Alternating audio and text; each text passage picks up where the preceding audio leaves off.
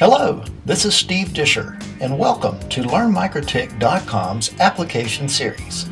In these short video presentations, we will show you how MikroTik's Router OS is used in real-life scenarios. Thanks for joining us. Today's note features a backbone tower serving various distribution towers for a WISP or wireless ISP. Let's begin with an overview of how this network is organized. First, the WISP has a connection to one or more Tier 1 or Tier 2 Internet providers. In this case, the WISP has multiple Ethernet connections to multiple ISPs via BGP or Border Gateway Protocol for full failover and redundancy. The connection is delivered at a data center with full protected backup power. Next, that bandwidth is carried by single-mode underground fiber as a gig Ethernet connection to the WISP backbone tower. The backbone tower uses multiple high-capacity microwave links to connect to the distribution towers, which are then connected to wireless clients, homes, and businesses. Now, let's take a look at this example.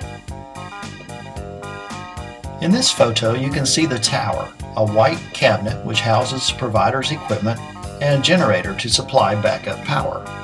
The generator is an 8 kW unit that starts automatically when needed to supplement the power conditioned and supplied by the internal UPS inside the cabinet. The equipment cabinet itself is manufactured by the Purcell Corporation and is widely used by cellular telephone providers.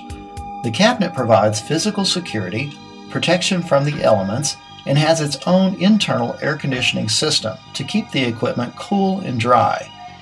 In the event of an air conditioning failure, dual fans exhaust hot air from the cabinet until the unit can be serviced.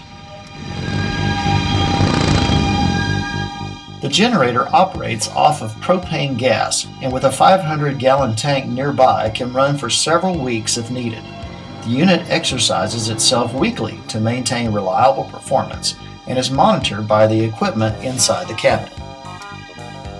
The backbone tower itself is a 100-foot freestanding tower and is outfitted with several 2-foot diameter dishes serving the various distribution towers. The dishes are mounted on robust custom mounts. Inside the cabinet are a distribution switch running .1Q VLANs, power over Ethernet adapters to power the radios on the tower, a PC, keyboard, mouse and monitor for troubleshooting, and a UPS for power conditioning and backup. The PC server doubles as an interface to the UPS to monitor the UPS status and send alerts to technicians in the event of a power issue. In addition, the server is outfitted with a serial port monitor manufactured by IT Watchdogs that monitors all of the internal environmentals in the cabinet, as well as security switches in the doors of the cabinet, the state of the generator, and even the sound levels inside the equipment cabinet. Alerts are generated if any of these data points falls outside of a specific range. And last but not least, the cabinet features a built-in light for nighttime operations.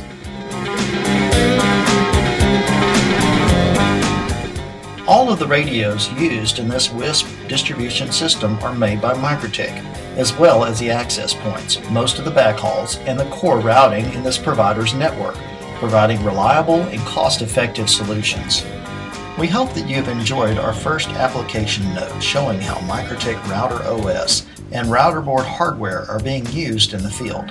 If you're interested in learning more about MikroTik or Router OS, call us today at area code 888-859-3237 or visit us on the web at LearnMikroTik.com. This is Steve Disher, and thanks for joining us.